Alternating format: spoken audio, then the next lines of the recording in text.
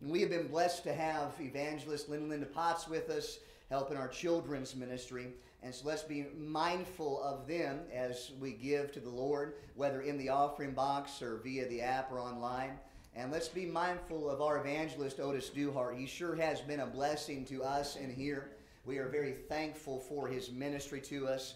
For those who are watching online, there's a link provided for you on the Facebook page that also gives you access to being able to give graciously into the men of God that have been with us. And we just want to say thank you for joining us from wherever you are at as well. Brother Otis Duhart, I love his humility, but I love his preach. Amen. I appreciate a preacher who gets up and delivers the Word of God. So, Brother Otis Duhart, would you please come and preach to us? Amen. Well, it's truly been a blessing. I've been here with you, and I've tried to thoroughly preach what the Lord has laid on my heart, and really just hoping for more of the same here tonight. And I do ask that you would pray for me, and of course my wife Casey, and my daughter Elena, and my son Alexander, and of course the baby that's on the way. When we concluded the service on yesterday, I got in my truck, and my wife had sent a text message saying that she was on her way to the hospital, and that wasn't a good feeling that hit me, you know. And I just got finished preaching on prayer and depending on the Lord, so it was my turn. And I just started to pray, you know, and I didn't tell y'all this, but last year my wife was pregnant, and we were on our way to Michigan, and I was going there to preach, and we had to pull over in South Bend, Indiana, and to find out that my wife had a miscarriage. And certainly we've been haunted by the thought of that, you know, with this pregnancy, and just really just trying to stay in tune with the Lord and just trust Him. And so my mind just kind of, you know, went there, and got a chance to talk with her, and they ran some tests on her and stuff like that. And the baby is doing just fine, just fine. And certainly we praise God for that, but not to exclude, you know, my wife's well-being. And kind of unspokenly just pray for her health, you know. The changes, some of you ladies can testify, we men can't even come close to understanding what your bodies go through, period, yet alone during pregnancy. So just, you know, pray, no doubt, for my wife, my family. And Lord's willing, at the conclusion of the service here tonight, when it's all said and done, I'm planning to get on the road. My daughter is having a play tonight, and I'm missing it. And obviously had scheduled this meeting before we knew the date of the play. But God is good. They got an encore presentation on tomorrow. And so by the grace of God, this is not my first rodeo. I'm going to drive through the night tonight. And I took an old Baptist nap today. And so I should be able to get there at some point before day in the morning. It's been a blessing. Amen. And with that being said, take your Bibles and turn with me to the gospel according to Matthew, chapter 26. That's right. I do know that the New Testament is in the Bible. Yep. Matthew chapter 26. And we'll read one verse here in just a moment, and that's verse number 10. Matthew chapter 26. We'll read one verse number 10 here in just a moment. During the last week of his earthly ministry, the Lord Jesus made his way back to the greater Jerusalem area. And as he stopped for a time of rest and relaxation amongst friends in the city of Bethany, a woman performed a timeless act of faith, displaying her love for and devotion to the Lord Jesus Christ. And in Matthew chapter 26, here in verse number 10, the Bible says, when Jesus understood it, he said unto them, why trouble ye the woman?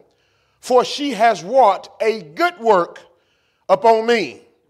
Tonight, I want to preach to you from this thought, which is found at the end of verse number 10. And that thought is this: she has wrought a good work upon me. Let's pray. Lord Jesus, we bless you. And we praise you and we thank you. Thank you, Lord, for the time that you have given us together here this week. And thank you, dear God, for speaking to our hearts. Thank you, Lord God, for giving the increase. Lord, as it's been stated, you're not through with us.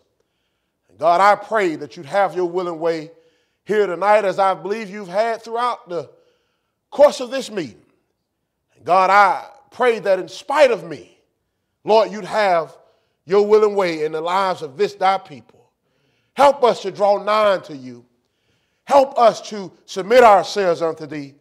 Grant us that new beginning, dear God, that we so desperately need in our Christian lives. And Lord, I pray that you would forgive me of my sins, dear God, in thoughts and words and deeds. Lord, cleanse me of the filthiness of the flesh and spirit. Fill me afresh here and now. Speak to me, dear God, through me, to us. Have your willing way. And Lord Jesus, if there's anyone here who has yet to believe the gospel, if there's anyone who has yet to repent of their sin and by faith receive you as their personal Savior, I pray that you will convict them of their sin and bring them to a saving knowledge of yourself before it's eternally too late. And when the last amen is said, may we be careful to give you all the praise, honor, and glory in which thou art so worthy of. In the mighty name of the Lord Jesus Christ we pray. Amen and amen. The good work that this woman did was that she anointed the Lord Jesus with her precious ointment before he died on the cross at Calvary for the sin of the entire world. This good woman voluntarily poured out that which was precious to her for Christ's sake. She demonstrated that nothing was too good for her God, her Lord, as she willingly gave her all to Christ and for Christ. And because of this, the Lord Jesus praised her and honored her, calling what she had done to him a good work. Now, if the truth be told, a lot of what is done in our society today is done for selfish reasons. Even amongst Christians, if we're honest, we find ourselves oftentimes doing what we do for me, myself, and I. But wouldn't it be amazing if you and I, as born-again believers, learn to do what we do out of a heart of love for and devotion to the Lord Jesus Christ? Think about what could be done in our day for the cause of Jesus Christ if we made a conscious effort with the help of Almighty God to do everything for Jesus Christ. You see, the smallest act done to Christ and for Christ is a good work. And oh, what precious work it is to sing for Christ.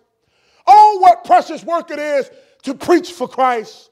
Oh, what precious work it is to witness for Christ. Oh, what precious work it is to help others for Christ. Oh, what precious work it is to do everything for the Lord Jesus Christ. And what we need today are true followers of the Lord Jesus Christ who would give everything to Christ and for Christ. Therefore, the purpose of this message is to challenge us as Christians to give our all in all to the Lord Jesus Christ. Now, as we take a closer look at this particular passage of Scripture, notice, first of all, the deed of the woman. In Matthew chapter 26, look with me at verses 6 and 7 together. The Bible says, now when Jesus was in Bethany, in the house of Simon the leper, verse 7, there came unto him a woman having an alabaster box of very precious ointment, and poured it on his head as he sat at meat. So here we find that while the Lord Jesus Christ sat for supper in the house of a man by the name of Simon the leper, the Bible tells us that a woman took her alabaster box, and this alabaster was a precious stone in and of itself. It was used like we would use a perfume bottle today. And the Bible said that the woman, she took her alabaster box of expensive ointment and she poured it on the Lord Jesus Christ. Now, let me help you with something. there is a little discrepancy amongst some historians about who this particular woman really was. But I'm of the mindset that what we find here in Matthew chapter 26, verses 6 through 13, and Mark chapter 14, verses 3 through 9, and John chapter 12, verses 1 through 8, are all parallel passages that records various portions of this account involving Mary of Bethany, the sister of Martha and Lazarus. You say, well, how do you know? Turn with me to the gospel according to John, chapter number 12. John chapter 12. Now, as you turn there, understand this, that somebody has said, and I agree with that somebody, that the best commentary on the Bible is the what? The Bible. In other words, if you want to find out what the Bible is saying, find out what the Bible is saying. See, before we run to it, I'm not against this, before we run to Matthew Henry's commentary, before we run to some commentary from Charles Haddon Spurgeon or anybody else, if we really want to understand the Bible, listen, the Bible explains, the Bible, it commentates itself. And so in John chapter 12, verse number 1, the Bible says this, then Jesus, 6 days before the Passover, came to Bethany, where Lazarus was, which had been dead, whom he raised from the dead. Verse 2, there they made him a supper, and Martha served, but Lazarus was one of them that sat at the table with him. Verse 3, then took who? Mary, watch this now, a pound of ointment of spikenard. Now that spikenard was like plant juice. And it gave off this sweet odor. It gave off this sweet fragrance. And the Bible tells us that it was very costly. We would say today, boy, that's expensive. We would say today, as I tell my children sometimes, I'm not getting that. That costs too much money. So this ointment, this spikenard, it was very costly. Yet Mary anointed the feet of Jesus and wiped his feet with her hair, and the house was filled with the odor of the ointment. Now you think about this. The Bible says that when a woman has long hair, it is to her glory. And so either Mary was a mop, if Mary had short hair, you had to treat her like a mop, and turn her upside down. And so I don't think that was the case. I wasn't there. But I'm of the mindset that Mary had long hair. Now you think about this, I'm saying hair tonight, but in East Tennessee, they say hair, star. They really stress that R. And so in spite of all of my so-called humor, here's the thing. Mary took her hair and she took her precious ointment, this expensive perfume, and she laid down her glory for his glory. Amen. She decreased that he might increase. Amen. She anointed. Somebody say, did she anoint her head? His head or his feet? She did both. Mary, she break her alabaster box and she anointed the head and the feet of the Lord Jesus Christ with her precious oil, expressing her faith, love, and devotion to the Lord Jesus Christ. This was no doubt a woman who was truly given to the Lord. This was no doubt a woman who was wholeheartedly following Jesus Christ. And Charles Haddon Spurgeon, the Prince of Preachers, had this to say about Mary's deed. He said, the beauty of this woman's act consisted in this, that it was all for Christ. All who were in the house could perceive and enjoy the perfume of the precious ointment, but the anointing was for Jesus only. By the way, Mary didn't do it for Lazarus. Mary didn't do it for the disciples. Mary didn't even do it for herself. This anointing, this taking this expensive oil, this ointment was for Jesus only. Amen. And you say, what does that have to do with us? I'll tell you, everything that we do should be done for the Lord Jesus Christ. you and I, as born-again believers, ought to spend and be spent for the cause of Jesus Christ. Amen. There ought not be no price too high for us to pay for our Savior. Right. Now let me ask you, did Christ die for us? And certainly you know the answer to that. I'm kind of setting you up. Did he die for us? Right. Yeah. Well, here's the question. What are we doing for him? What are we doing for him? Yes, Jesus paid it all. All to him we owe. Christ is worthy of our all, but if the truth be told, a lot of times we cheat God. I remember when I was in high school, and if you haven't heard the portion of my testimony by now, let me just brief you a little bit. I played football at Florida State. You say, that's why he's so big. That's part of it. I played football at Florida State. But before I played football at Florida State, obviously I played football in high school. And when I was in 11th grade, my 11th grade coach looked at me one day in practice, and he said, Otis, you are afraid to be good. I didn't know what he was talking about. I was 17 years old. But I remember him saying that. And I get to Florida State. Come on, look this way. Listen this way. I get to Florida State, and going into my senior year, you know, it's something about being a senior in sports. If there was never a time, then certainly that's the time to lead. And so I was kind of taking it upon myself, and we were doing winter conditions. We called them mat drills. And I was saying, let's go, guys, all loud, about like I'm doing now. And one of our coaches looked at me, and he said, Duhart, is that you? That's my last name. I said, yeah, that's me, coach. He said, Duhart, when you stop giving us 80% and give us 100% around here, then you can say something. Now, here's the connection.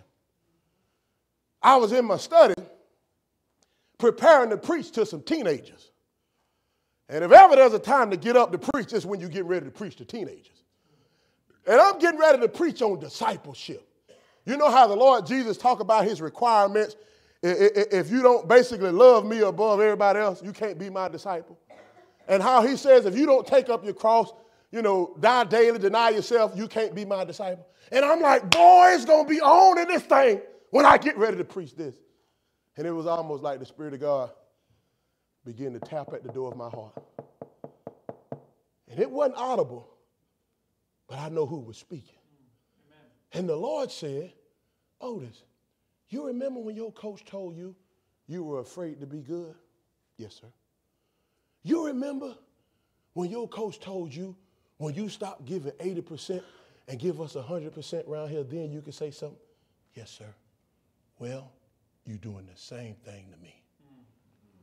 And just when I thought I was giving to God, just when I thought I was out and out for Jesus Christ, God showed me that I've been cheating him. There's an old hymn that goes something like this. By and by, when I look on his face, I wish I had given him more. Can I tell you something? You on your way to meet Jesus, just like I am. And one day we're going to stand before God. And none of the excuses in the world, all the excuses in the world, will not help us on that day. And if we're not careful, we'll stand before Jesus and we'll wish that we had loved him more. We'll wish that we had worshiped him more. We'll wish that we had served him more. We'll wish that we had prayed more. We'll wish that we had witnessed more. We'll wish we had given him more. I want to tell you, I'm not the judge of you. But I do know this. It's time out for us cheating God. It's time out for us going through the motions in our devotion to the Lord Jesus Christ.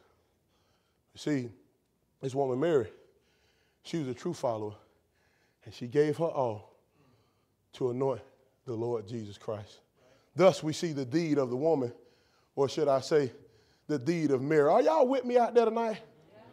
Yeah. Amen. I feel like Pastor James hanging in there with me, but I don't know where y'all at tonight, so I had to ask you where you with me. Y'all say y'all with me so we can move on. Number one, the deed. But not only do we see the deed of Mary, notice the second thing. Notice the displeasure of his disciples. Turn back with me to Matthew chapter 26. In Matthew chapter 26, excuse me. Oh, gross. Matthew chapter 26. Look with me at verses 8 and 9 together as we think about the displeasure of his disciples. In verse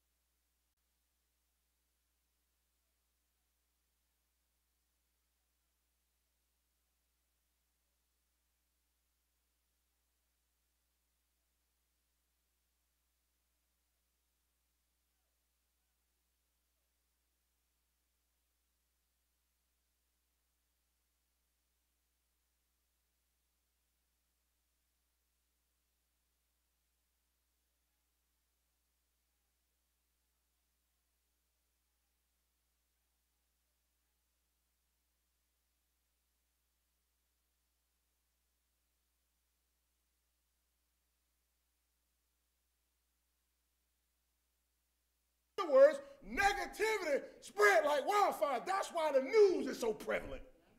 It feeds on negativity. And so Judas began to criticize Mary. And all of a sudden, old Simon Peter, Mary, if anybody was going to anoint the Lord Jesus, it should have been me. And Thomas, Mary, I doubt you should have done that. I mean, one of them spoke up. That happens in church. Somebody criticized the pastor, and before long, it breaks out like an epidemic. I know it ain't in this church. I'm talking about the church down the road. I'm just saying. He didn't say one. All right. Judas Iscariot, God bless you. Simon's son, which should betray him. Notice verse 5. Why was not this ointment sold for 300 pence and given to the poor? Now, in my study, I came across what some historians believe that 300 pence was worth a year's salary. Right. Now, I don't know whether Mary at the time made 30,000 or 5,000. I don't know, and I don't know how she went about accumulating this amount of this value of this oil like this. But Judas obviously understood that it was costly, that it was expensive, and that she could have took it and sold it for 300 pence and given the money to help poor people. Now watch this. God ain't against us helping poor people. No. But you'll find out that that wasn't Judas' intent. Right. Judas was acting like some politicians where they come around expressing their burden for poor people, and their real burden is to get their vote, because once they get that vote, they missing in action. Right. And listen, God tells on Judas. Look at verse number 6. This he said, not that he cared for the poor, he wasn't concerned about them, but because he was a thief and had the bag and bear what was put therein. Listen, Judas was concerned about nobody but himself. And he had his eyes on Mary's pocketbook in a sense. And he wanted that money for himself. And so he criticized Mary. And everybody else joined in. And they called what Mary did for the Lord a total waste. But let me ask you, is it a waste to give our all in all to the Lord Jesus Christ? Can I tell you tonight, the real waste is when all is not given to Christ and for Christ. See, giving all our time to Christ is not a waste. Using all of our talents for Christ is not a waste. Giving our treasures for the cause of Jesus Christ, it's never a waste. But here's the thing. Sometimes well-meaning people, I'm talking about family and friends, sometimes well-meaning people will get angry with you and criticize you and call what you do for the Lord Jesus Christ a total waste. Right. But I want to encourage you with something tonight. Don't let the mouths of people stop you from what God has put in your heart to do for him. Listen, I travel and I preach and things like that. And I know sometimes I'm up here loud, and I don't try to be, but I'm sure I sound harsh sometimes. Like I don't have just no compassion about nothing. And that's not true. That's kind of how God wired me a little bit. But I know. I've even heard it. Man, he preached too loud. Man, he preached too long. Listen, you didn't call me, God did. Amen. And I'm going to do it the way God has given me to do it. And if God is okay with it, now I know from the humanistic standpoint now, humanistically speaking, we want people to like us, don't we? Right. Don't we? But too many times we're too concerned about folk liking us when we need to be concerned about God being pleased with us. Right. Everybody won't like what you do. So what? Because they don't like the special. If God put it on your heart to sing the special, then hang what the brethren or anybody else got to say, sing the special and do it for Jesus. That's what it's about. Nobody cares if they don't like it. And we have to learn that. We have to learn that. Number one, the deed. Number two, the displeasure. And there's a third and final thing I want you to note. Notice the defense by the Lord Jesus. Turn back with me to Matthew chapter 26. Are y'all getting something out of this tonight? Amen. Matthew chapter 26. Look with me at verses 10 and 11 together. The Bible says in verse 10 of Matthew 26, when Jesus understood it, he said unto them, why trouble ye the woman? For she has wrought a good work upon me. Verse 11. Amen. For ye have the poor always with you, but me ye have not always. And so the Lord Jesus understood that his time was short. He knew he was getting ready to lay down his life. He knew he was getting ready to be offered up on the cross at Calvary. And so he told his disciples, look, if you're going to do something for me, you better do it now. And guess what? The return of our Lord is imminent. That means it can happen at any time. I'm talking about driving home tonight.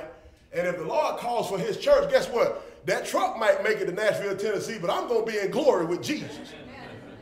And so here's the thing. Because our Lord's return can happen at any time, listen now, if we're going to do something for the Lord Jesus, we better wake up and do it now. We better do it now. We're on the clock. We're on the clock. And we see the Lord Jesus.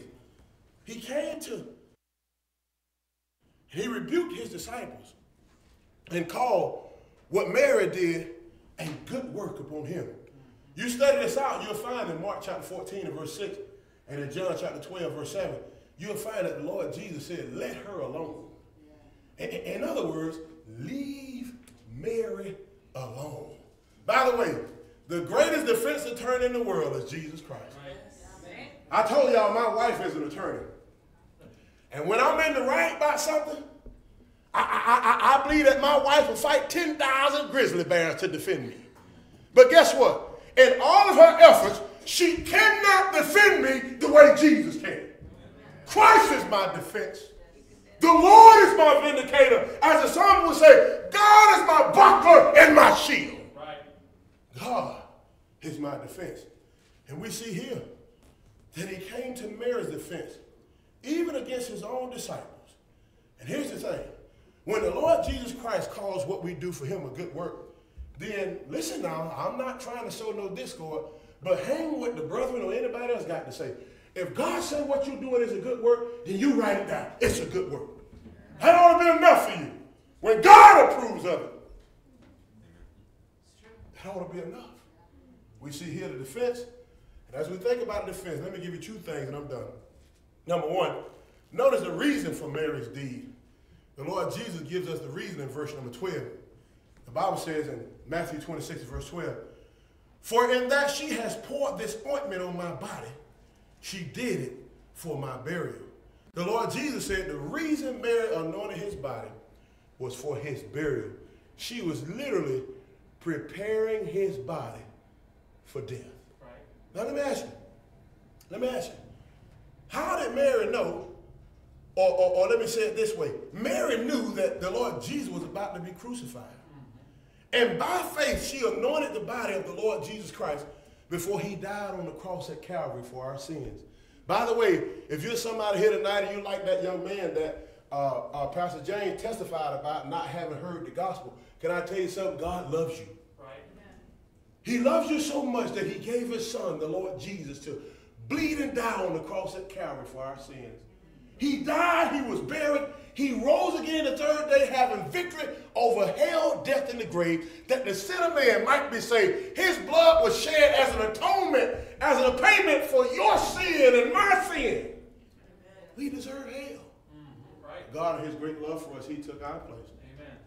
He hung, bled, and died for us and as us. And I thank God today that at the age of 22 years old, God, by his Spirit, enabled me to put my faith and trust in Jesus Christ and him alone for my soul's salvation. And if you've yet to trust Christ as your personal Savior, I can't think of a greater event happening in your life than for you to be born again in the family of God. And there's nothing that would crown this meeting like a lost sinner coming to know Jesus Christ as their personal Savior. And so Mary knew. She knew the Lord was about to be crucified. Now let me ask you the question. How could Mary have known this? I'll tell you. Turn with me to Luke chapter 10. Luke chapter 10, look with me at verse number 39, and notice the whereabouts of Mary. This was obviously before this anointing that took place in Bethany there in the house of Simon the leper. The Lord Jesus was in the house of Mary, Martha, and Lazarus. And notice what happened in Luke chapter 10 and verse number 39. Are you there? Yep. Amen. Look at verse 39. The Bible says, and she had a sister called Mary, which also sat, watch this now, at Jesus' feet and heard his what? Word. Now, I've been listening. I've heard Pastor Justyn say on several nights, we need a Bible revival. And here was Mary. Mary was sitting there having a Bible revival at the feet of Jesus. Mary had the inside scoop. Right. She is God's people. We ought to have the inside scoop. You know why? Because we got his word. Right. We ought not be walking around like blind dogs at the meat house, acting like we don't know what's going on. Right. And here was Mary again, having the inside scoop. Now you think about it. Peter struggled with the thought of the Lord Jesus being crucified. So much so that he rebuked the Lord, in a sense, over my dead body. But Mary sat and she listened and she heard his word. And she knew that he was getting ready to be offered up. And when that opportunity came there in Bethany in the house of Simon the leper, Mary took her precious ointment and she anointed the Lord Jesus Christ for his burial. And the Lord said, this is why she did it. But not only we see the reason for Mary's deed, turn back with Matthew chapter 26. And notice the remembrance of Mary's deed in verse number 13. The Bible says, Matthew 26 and verse 13, verily, or that word verily means truly, as a matter of fact.